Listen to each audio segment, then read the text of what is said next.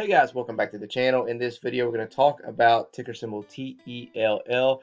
Last time I made a video about this, I got a hard time about how I pronounced the name of this company. I pronounced it as Tellurian. I know some people call it Tellurian down south. So I looked it up in Google Translate, and they actually pronounced it as Tellurian. So however the heck you pronounce it, guys, this is ticker symbol TELL, and it has had a tremendous run over the past week. So you can call it whatever you want. This thing has been, has seen a big spike in the share price. So just to reiterate, guys, I'm not a financial advisor. Make sure that you do your own research before investing. Also, if you find value in today's video, smash the thumbs up button and hit the notification bell. Subscribe to the channel if you enjoy our content. Other than that, guys, let's dive right on into it. So about a week ago or so, I made a video about how the stock can potentially double at about 278 to 280, and just by chance the next day they released some news and it shot up all the way to the fours, and now currently you see sitting at about 503.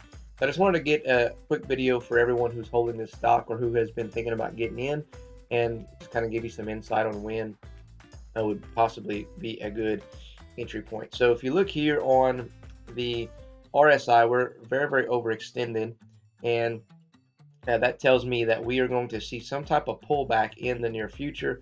Will it be a big pullback? I don't know. It depends on several different factors, but I think we can pull back to easily 450, possibly $4, because $4 currently is that current support, and we could go a little bit lower, maybe possibly back into the threes, because that's a huge run that we've had over the past couple of weeks. So could it potentially go higher? Oh, absolutely it could.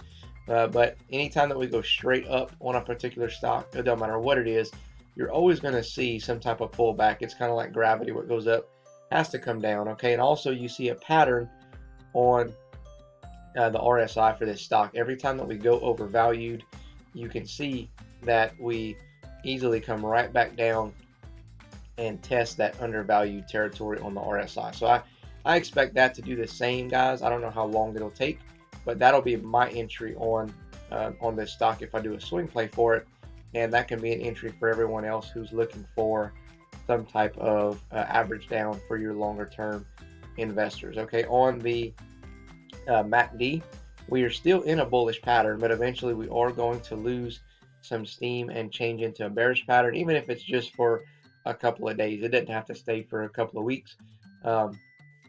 Just keep that in mind. So we are like extremely high above that that SMA line of 235.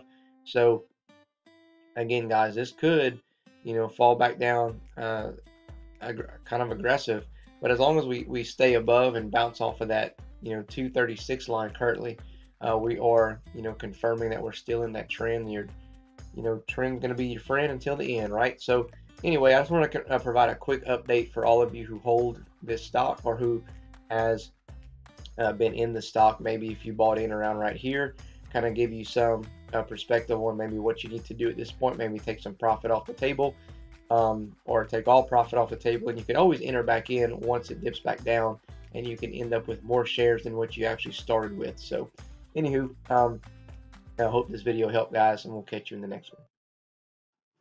All right, guys, that's all I have for you in this video. Make sure that you smash the thumbs up button if you found value in today's video.